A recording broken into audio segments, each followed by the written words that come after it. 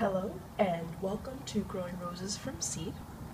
It is June 1st, Sunday, and this is week 11. For those that wanted to see the roses, still nothing. Nothing at all, unfortunately.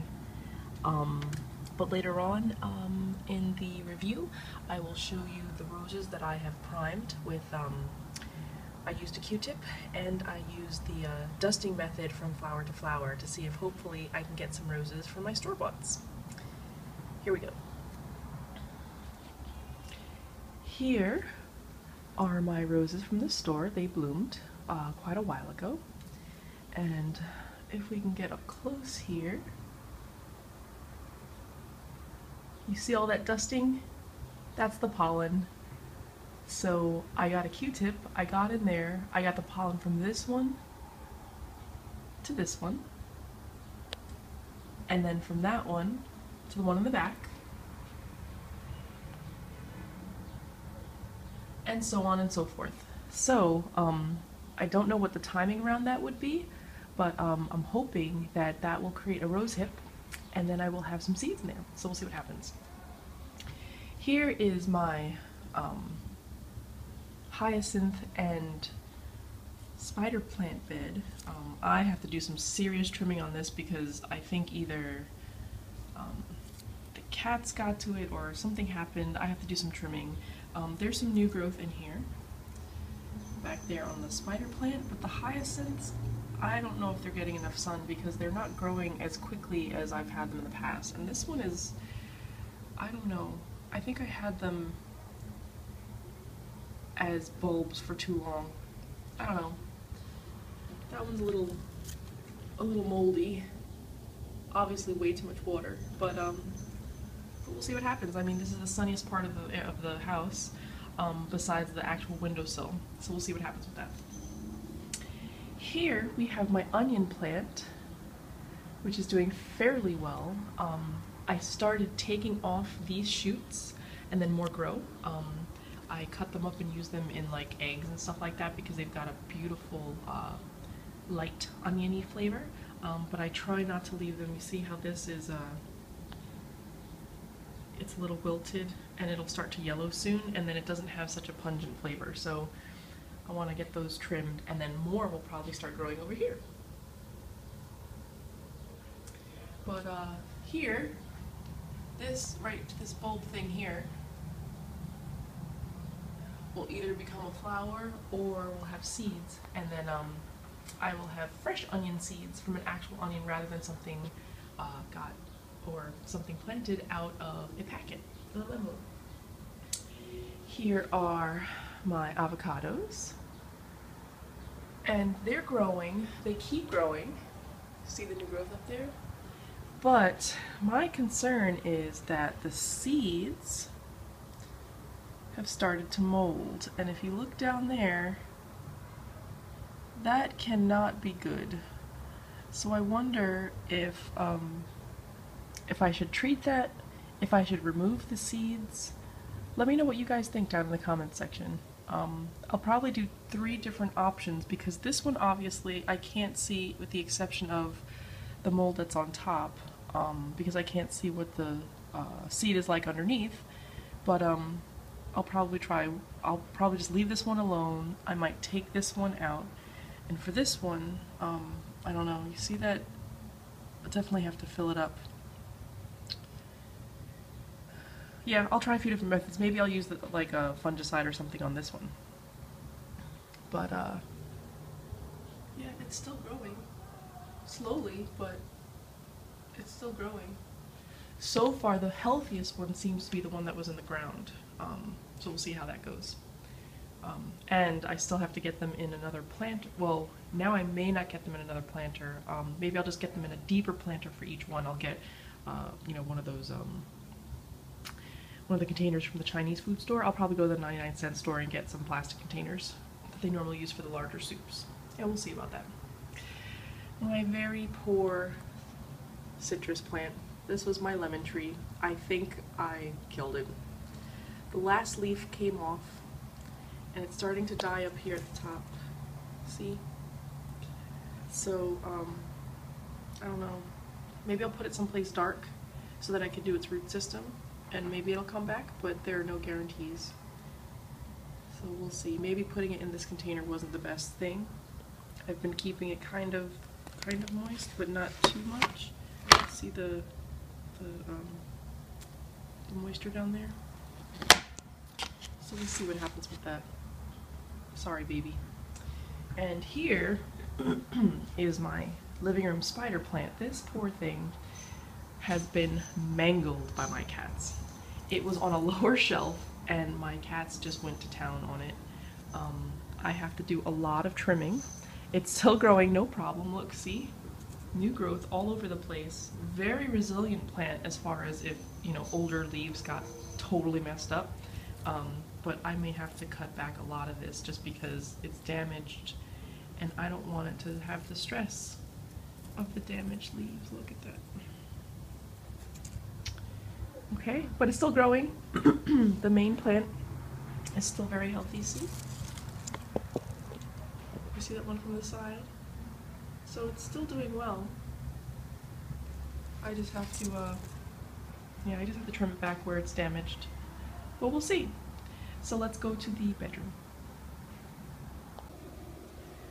Okay, here is the smaller pothos, which is doing well. It's a little dusty. I probably should mist it a little. But look at this growth right here. See its casing? It was just this little pointed spire, and then a leaf came out, and look, it's still unraveling. I love watching these things grow. It's magic to me that you just leave them, you give them some dirt, you give them some water, and hopefully some kind of nutrients, and they go. That to me is awesome. This is a huge vine that is looking to wrap around something that I have to put inside here. I have to put that down. You see the little nub there getting ready to throw a root? So I have to affix that to the dirt there. Probably with a bobby pin or something. Maybe a paper clip. But that's doing well. Then we have my other plants. So here is the, what did I plant in here? Lavender. I really should probably make a note of that so I remember. Here are my spider plant babies. Haven't died yet. Still doing okay. There is my bloomed hyacinth over there. My other hyacinths, which I don't know what they're doing yet. Can you guys see in there? I can't see in there. They're doing something. I don't know if they're getting enough of anything. They're just green and coming up. They're supposed to produce on the first one, like on the first planting, but I don't know. We'll see what happens. Maybe they're not getting enough sunlight. If you have any ideas, just post them in the comments below, because I really don't know. Let's see. We have the cat palm, which seems like it's doing okay. This one just newly opened up. You see, it fanned out. And it seems to be doing well. It's probably time to water it. Here is my avocado plant. Doing okay. My other pothos. It's getting bigger and bigger and bigger. You see the vines going all over the place now. It started to wrap around itself, it seems. Where is this? Oh no, I got this stuck under here. Sorry, baby. Oh look, that would have been a new growth had I not trampled it with a book. Oh yeah, it's still coming out. Let's see if we can get closer. See it?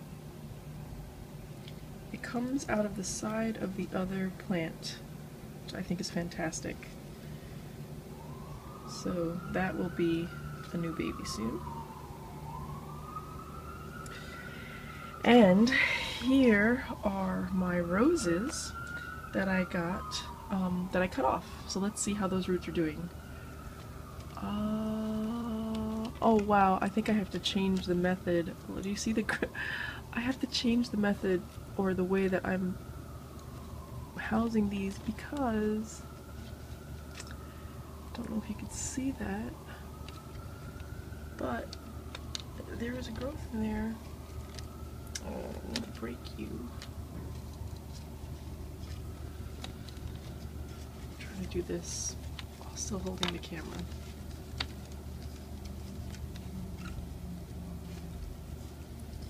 Come on, baby.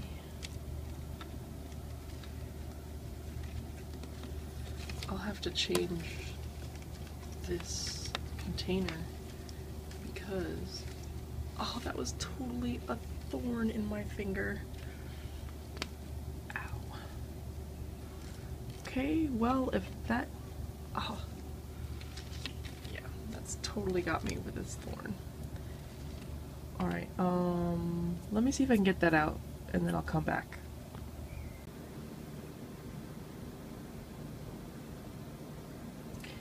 Well, here we go. I hope I didn't damage it, but as you can see, looking on this long stem, got this little, which I think that right there, I think I cracked it by mistake. Just shoot. Well, that was a new growth, you can see, coming from the bottom, and look at the roots. How awesome is that? That came from this root ball here, and all these awesome roots came out. I have to see about getting this into a different kind of container. I think the narrowness of this helped with keeping the stem upright, but I don't think it's serving its purpose anymore. All those roots, yeah, I need like a glass or something to put that in. I'll have to figure out what to do with that. Maybe I'll cut the, maybe I'll cut a wider section of that and just keep that upright. I might do that, we'll see. See if I can put this back in now.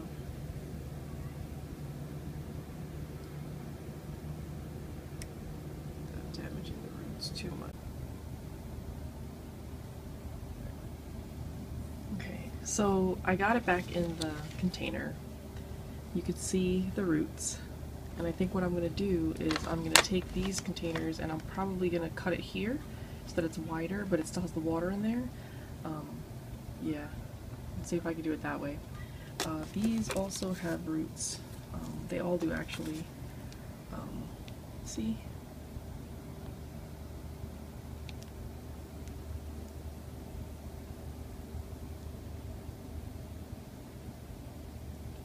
They all have awesome roots.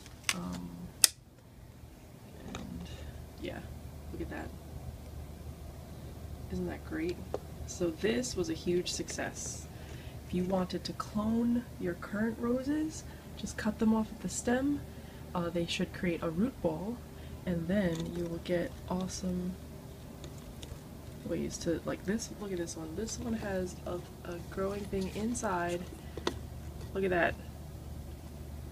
It's actually growing inside of there. How am I gonna get that out? I'm probably gonna have to cut that and yeah, I'll do that. We'll see.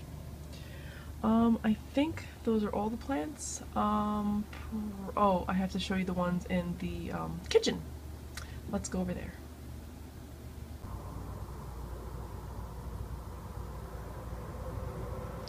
Okay, here are the last bits of plants. These are the ones that I have on the kitchen sill. Here is my leftover hyacinth bulb. I just watered it from the top. I have been watering it from the bottom, and I wanted to see if giving it some extra humidity from there, from the top end, would make the roots come out a little more. I don't know what it's doing. It's creating all these green things that look alien, but no flowers. I don't know a lot about hyacinths. I only know that I love the way they smell and that they're super dangerous for cats, so I keep them out of their way. But if any of you have seen this or know what the heck this kind of growth is, let me know. It's pretty interesting. And here is my other rose, which its root ball is getting bigger, and I would guess that any day now we'll probably see some roots starting to shoot out. Remember, this one had a little bit. This was put in water a little later than the rest of them. Maybe by a week, I think. But yeah, hopefully something will come out of that. If not, then I might have to give up on that. But this is all about trial and error, you know? So thank you guys for watching this week. It is a gorgeous day outside. I am going to enjoy the sun while the weather is still chilly, and I will, if I stay to my current schedule, I will see you in 2 weeks, because I might be away, but we'll see. I'll try to make a video next week. If I can't, then I'll see you next time. Have a great week. Bye.